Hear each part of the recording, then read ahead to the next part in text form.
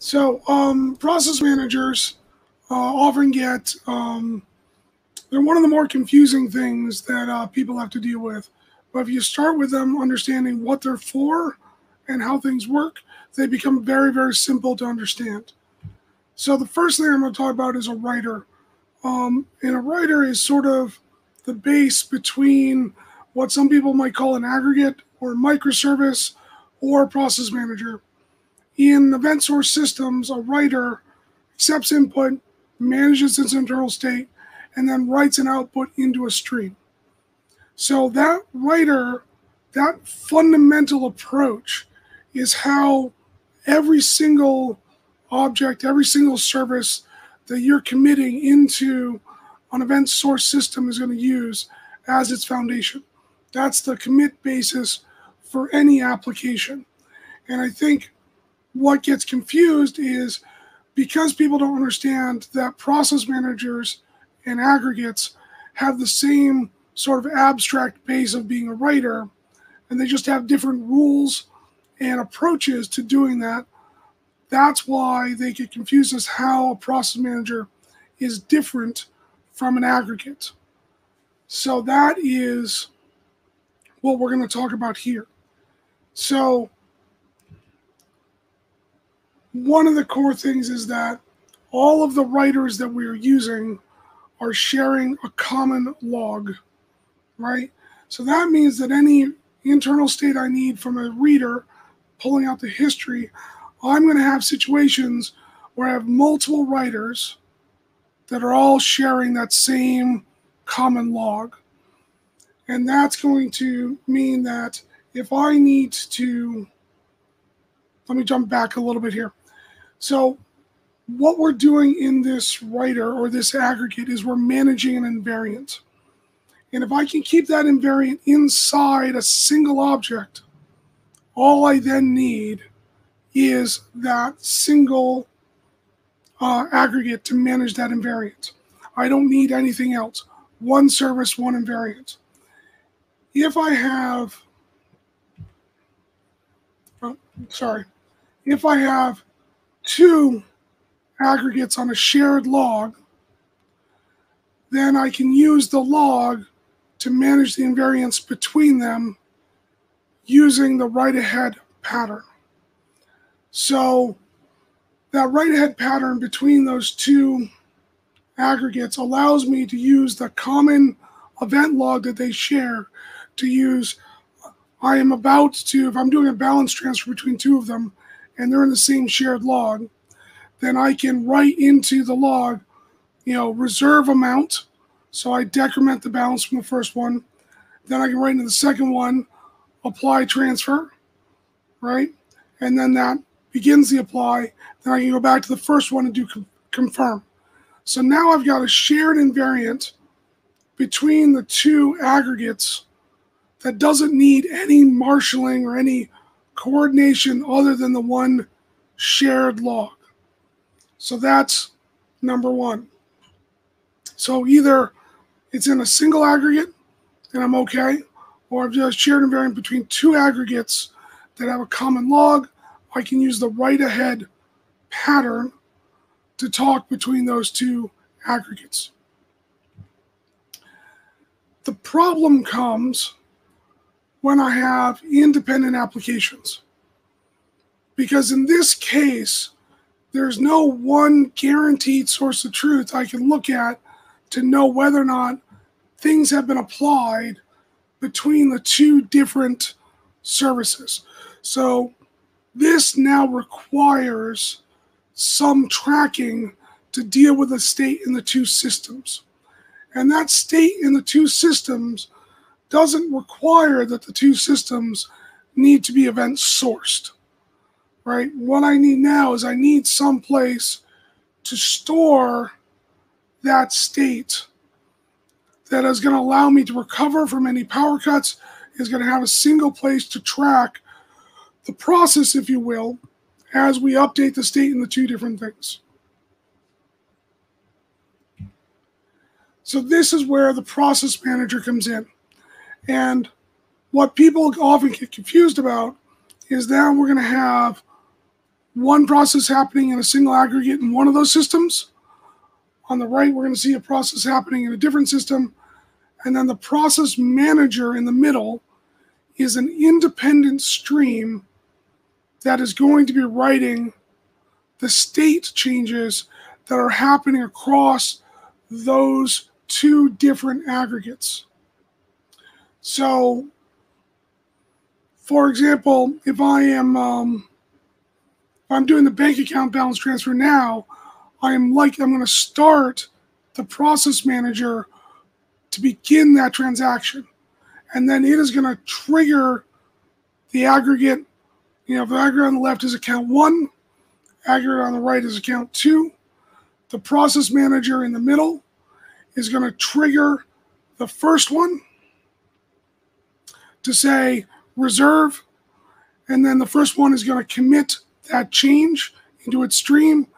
The process manager will then recognize the state changes happened in the first aggregate. It's going to update its own tracking on that, and then it will trigger the second aggregate to make a state change. So the key here is that the process manager is responding to both commands and events, whereas an aggregate will normally respond to just events. And let me dig into that a little bit. I had a slide earlier I want to go back to and talk about a little bit here. What's important with a writer is the writer is going to respond to external input. And we generally divide that input into both commands and events. And the rules are simple, that a command, can be rejected. An event cannot be rejected, cannot throw an error. But that doesn't mean that the writer has to respond to or commit something based upon the event. So it's completely fine to drive a change off of an event and not just off of a command. But what needs to happen is we need to separate that command or event from whether or not we make the decision to produce an output from the writer into the local stream, right? If we're talking about accounts again, we might get an account locked event that goes over to a different aggregate. That aggregate can't reject that account lock because that account lock event has already happened. But it doesn't need to respond to it. So what's going to happen here is that if I get an event that says account locked, that means I may or may not write an event of my own into the log.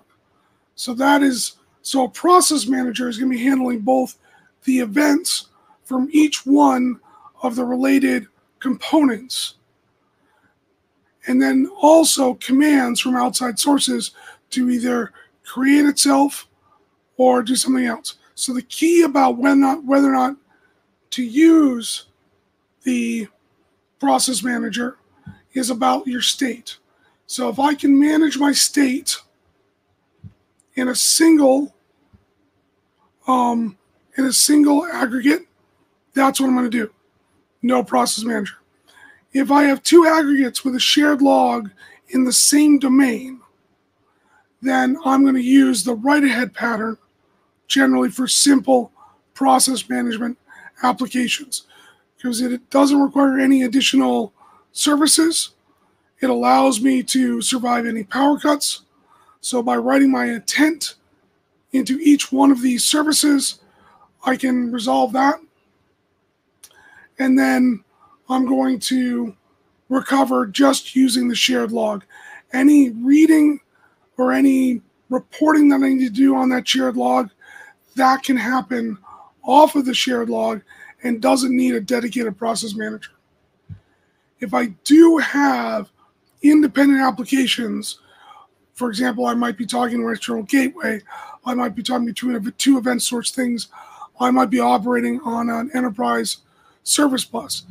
Then, to coordinate multiple independent applications, I'm going to create a dedicated process manager. And the main thing is the aggregates will normally deal with a thing, and a process manager deals with a process over time. But it uses the exact same core patterns and the exact same core functionality that you're going to have in your aggregate. It's going to respond to events, it's going to respond to commands, and it's going to log activity over time. The one other time that you might want to have a process manager is if your process is complicated enough or is important enough inside of your domain that you want to track it as an independent trackable entity. You may choose to use a dedicated process manager to bring all of that business logic together. One of the best examples of that is, Greg uses this in a bunch of his courses, selling snowplows. If I'm in Canada and I'm selling snowplows down into the United States, that snowplow needs to be purchased by a city. It needs to be driven down across the border. It's a very long-running process.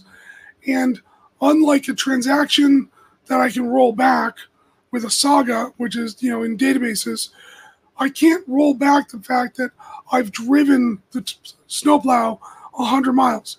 I've got a driver in a different country. I need to move forward in the process to recover that, right?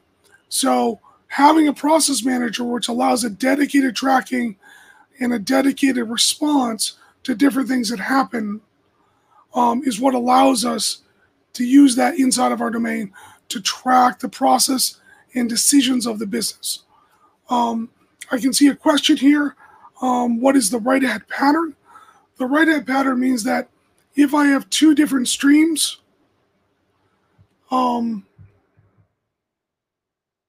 here that I am coordinating, let's see. What I do is in each aggregate, I write my intended action before I do it. So I am reserving funds. I am applying, the reserved funds. I'm committing the reservation. The point is, by writing down what we intend to do, at any point when we restart, we can check to see if that intention has in fact been executed. And that's why we call it writing ahead. I'm going to write to the log ahead of doing the action my intent to complete the action. And if I do that for each step in my process, when I only have two aggregates that all share the same log, that log will contain every intent that I had all the way to completion. And therefore, I don't need a separate tracker because I can always recover my intention and my state for any objects that share the same log. It's only when we don't have a shared log that we actually need to have a dedicated stream to track the interaction between those two different operations. So that is my 15-minute spiel on process managers.